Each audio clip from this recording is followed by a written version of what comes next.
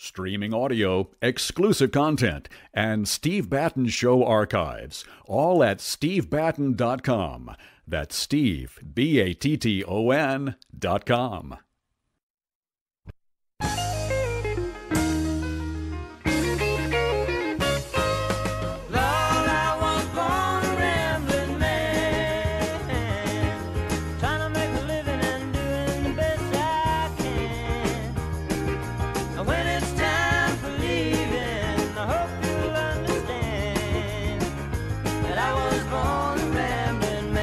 Thank you so much for listening, whether you're listening over 50,000-watt Freedom 1110 WKQA, or if you're listening over Al Gore's interwebs at stevebatton.com, stevebatton.com. You just heard Norval spell it a few moments ago.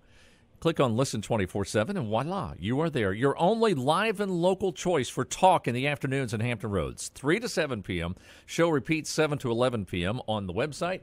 And then the best of show all throughout the weekend. I hope you enjoy that. All right, now I have been excited about this next guest here ever since I got my hands on this book. The book is called Unusual for Their Time on the Road with America's First Ladies, and it's none other than the First Ladies man, Andrew Oak. Andrew, thanks for joining me, my friend. Hey, Steve, good to talk to you. Yes, sir. So that's a pretty bold title, First Ladies Man. I like it. Well, when you travel to as many places as I have, and you study all these First Ladies as I have for the C-SPAN series, First Ladies Influence and Image, there really wasn't a door that was unlocked or a vault that I didn't have the combination or key to. I've seen some amazing collections and read some letters that not many people have ever read, and even gone into private homes. So I really do consider myself the First Ladies man. That's excellent. Now, the book I have is Volume 1, which would suggest there are other volumes coming down the road. That is absolutely true. I'm astute like that. I'm pretty quick like that. I figured these things You out. are quick like that. You should get a radio show or something. Very fast. I tried that before. So, Andrew, one of the things I noticed, and I told you when I talked to you before, that I was pretty excited about having you on, but the more I look at the book, the more excited I am. This book is great, man. It's like I was almost late for work today because I was sitting at a lunch counter, and I'm like, no, I want to talk about this. No, I want to talk about this. There's too much in here. There's too much in here. There's a lot in here, and I tell you, my good buddy John Croft is the reason why there's even a book at all, because I was trying to do every First Lady in one book.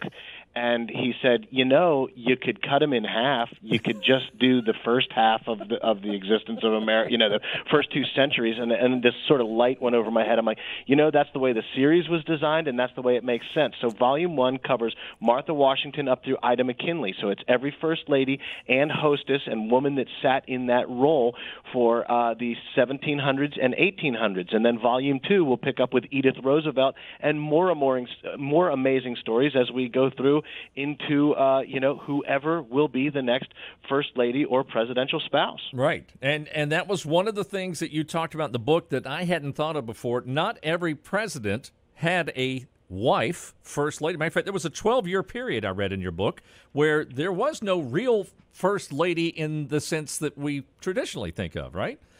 Yeah, absolutely. It's one of the strangest times in American history, and it's also perfect for campaign season. We're right in the middle of a very heated and very odd campaign season, a very odd presidential election. Yes. And if you go back, everyone's always telling me, you hear around Washington, D.C., and across the country, this is the craziest election, or this is the wildest campaign, or no one's ever said this, or can you believe what Trump said about Cruz's wife and what Cruz said about Trump's wife? And it goes back and forth. Here's the thing. No one has died yet in this election, and someone did die in the campaign when Andrew Jackson ran against sitting President John Quincy Adams. The John Quincy Adams campaign machine was so ruthless with Rachel Jackson that Andrew Jackson attributes his wife's heart attack and stroke to reading awful things about herself in the newspaper. I mean, it's campaigns are rough. Politics is tough business. That's worse than Ted Cruz punching Heidi in the face when he bowed out. That was just too bad, man. Exactly. All right. An elbow to the chin seems rather tame now. It does, doesn't it? Yeah. And so does Carly Fiorina falling through the trapdoor, but that's a whole different thing. So the whole lot of stories in Virginia, one in particular, Charles City. You talked about how a 23-year-old met a newly widowed 52-year-old president. This would be John Tyler, right? And Julia Gardner. Yes. Yeah. Yeah, and the story was told to me by John Tyler's living grandson. Right. That's grandson, not great grandson. Right. And it's I mean, the story it's in the book to detailed. I'll give you the cliff notes, and of course you've read it, and hopefully people pick this book up. And there's a great story behind the meeting of this widower president. And they were taking a new gunboat down the Potomac and showing off in front of Mount Vernon. And when they fired the gun, a young Julia Gardner's New York senator father was killed, and she basically passed out into the arms of President John Tyler. And she writes in a letter to her mother that she woke up. The next thing she remembers is being carried down the gangplank by the President of the United States and looked up into his eyes and said, "I knew at that point that the President loved me." And when you get a story like that, of course, his grandson wasn't alive to meet his grandfather in the 1800s. But when this story goes down and you get it firsthand from the family sitting in President Tyler and Mrs. Tyler's living room with their grandson telling you this story, I mean, it's just the access was incredible. And I try and relate this in the book with the enthusiasm that I clearly have for this topic. It's so much fun. The adventure was so great, pinballing all across the United States to visit these homes and see these collections. And I hope that comes through in the book. So I don't know if you use this line or not. I may have missed it. That was love at first faint, I guess, then, right? So I didn't. Maybe that'll make it into the second edition of this. And by the way, you mentioned the series. There's actually 2 seasons of the series that you mentioned earlier, right, on C-SPAN. Is that correct? 2 seasons? Absolutely, yeah. Absolutely. And you can see that. It's on. I've got a link to the C-SPAN series on my website, firstladiesman.com. It's right at the top of the video page. And at that point, you can pretty much select. You can go out of order and watch every First Ladies show that we did. But we covered every First Lady and hostess from Martha Washington to Michelle Obama in 2 seasons. It was a mad dash to the finish line, I tell you. Now, by the way, at the end of that chapter we were just talking about, Chapter 13, Julia Tyler, you did something that I understand now that you are a kindred spirit. You are a barbecue fan, man, and you write about this in a number of places in the book, don't you? Listen to him. There is some good barbecue in Virginia, and at the end of each chapter, I try to do this. You know, when I was going on this journey, I was a crew of one. I was a one-man band. I did camera, audio, lighting, research, interview, B-roll, location scout, and many of these places I'd never been to before, and I hadn't worked with any of these people. So I was doing the work of like a 5 to 10 man camera team that would take a week, but I was doing it in a work day. So I mean, it was really, really, it was an effort. It was an effort to get this done. So at the end of the day, I need a good meal.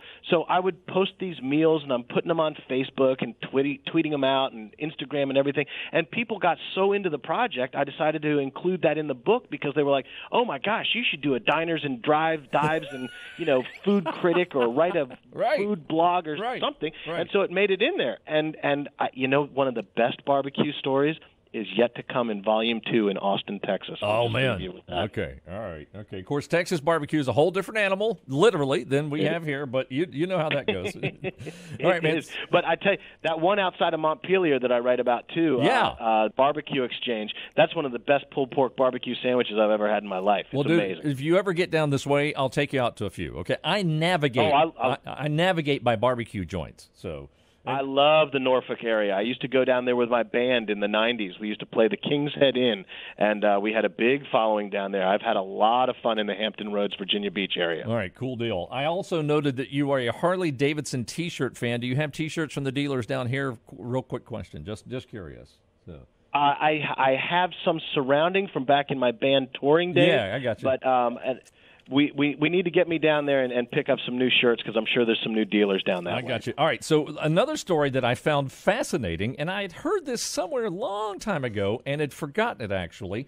And what does this have to do with the First Lady? Throwing a baby out with the bathwater. This is a great story, right? Oh yeah, that is.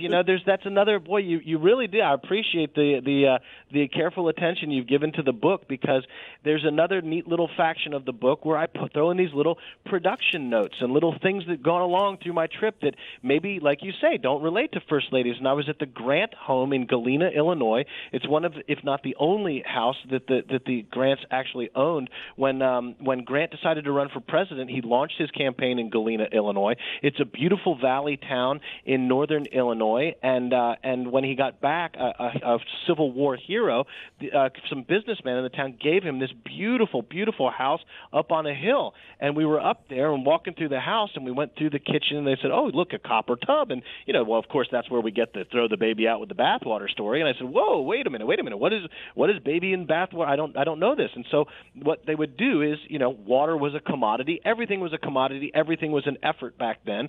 And you would have to heat this water and take great pains to keep it as hot as possible. And there was a pecking order. So the head of the household, typically the man, the dad, would take the first hottest, freshest bath, then the mother, then the kids in age, and the last person to get the bath would be the baby, and they would say to the servant or the house mom or even slave in some cases, and they'd say, "Hey, don't throw the baby out with the bath water." Right. And you picture these women grabbing these giant tubs and throwing this water out into the yard, and babies going tumbling through the grass. But I guess it had to happen sometime, or someone wouldn't have had to warn someone about it. Right. So it's this giant copper tub, right? And full of dirty bath water by the time the little baby got it, which I thought that was unusual too. I mean, you'd think a newborn baby, you'd give them the first bath so they'd get the cleanest water to prevent infection or sickness or whatever. But, we'd live and learn, I guess. Right. And then in one chapter, one particular, I found 3 very interesting facts. This has to do with there were only 2 bachelors when they went into the White House, right? Oh, yeah. All right, and one of them married what turned out to be the youngest first lady, and there's also a story about Baby Ruth candy bars, all wrapped up in the same chapter, right? Yeah, that's Frances Cleveland, Frances Folsom Cleveland, beautiful Frances. And yes, Grover Cleveland is the second president to move into the White House as a bachelor. The first is James Buchanan, who never marries and brings his niece Harriet Lane. That's a great chapter to go. I love that chapter. Reread. Yeah. She's fantastic. But Frances Cleveland, at 21 to Grover Cleveland's 49 years.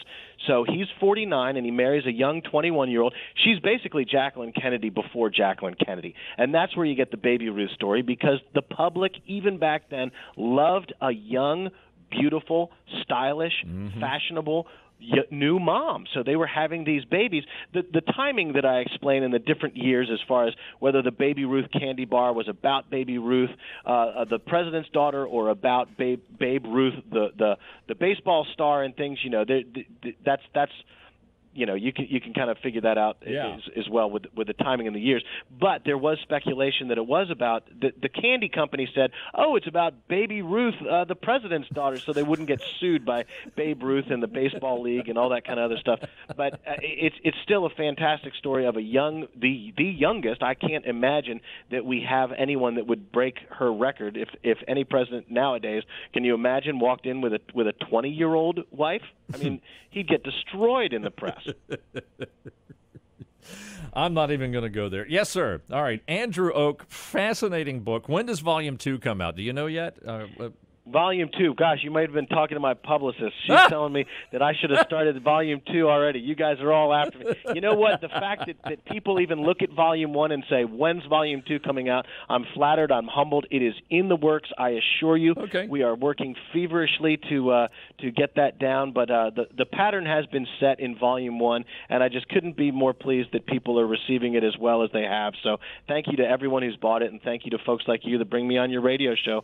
It's a fun book, and I'm glad you find it that way. And listen, I'd love to have you on again. 10 minutes is far too little time to talk about this book and everything. Like, honestly, Andrew, I thought it was kind of cool at first, and then the more I read it, it was like, oh, look at this. Oh, look at this. I'm showing the folks in the restaurant. It's like, hey, look at this story. And they're like, okay, Steve, all right, okay. We have... You know what, Steve? The funny thing is about the whole First Ladies thing in general is that I'm not a career historian. I didn't do primarily historical television, but I started to learn about these women, and I fell in love with these women across the ages, and it's so digestible for people because we all have an image when we think of First Lady. You might think of Nancy Reagan. I might think of Martha Washington. Someone else might think of, whoever, Frances Cleveland, say. But I'm sort of reintroducing people to people that they already know but don't know too much about. Right. So we're not starting at ground zero. know of people don't know what a first lady is, or they don't have this image or this concept of who that first lady is. And when I start telling them about first ladies that they couldn't even name their first name before, like Lucy Hayes, one of the most remarkable first ladies in history, but you wouldn't have known her name was Lucy 5 minutes ago before you picked the book up. Maybe not specifically, but it goes that way, and people are just finding it to be a really good time. So I'm very pleased with the whole project. Couldn't have asked for it to go any better. Excellent, and Andy, thank you so much. Andrew Oak, O-C-H. It's pronounced Oak, spelled O-C-H. FirstLadiesMan.com. It's up on the Facebook page at Steve Batton Show. Please come on the show again, and thanks again for the book, man. I appreciate it. Steve, I'll come back any and every time. It's been an absolute pleasure. And I'm serious. You come down this way, man. Barbecue. Let's go do it. All right. You told me the place, and I'm buying. I'll see you. All right. The Steve Batton Show. 541-TALK is the phone number. That's 541-8255. The area code 757. Email address is mail@stevebatton.com. Mail@stevebatton.com. We'll see if we can scare up some Fred Schoenfeld from the Commodore Theater. Find out what's playing over there on the way next. Freedom 1110 WKQA.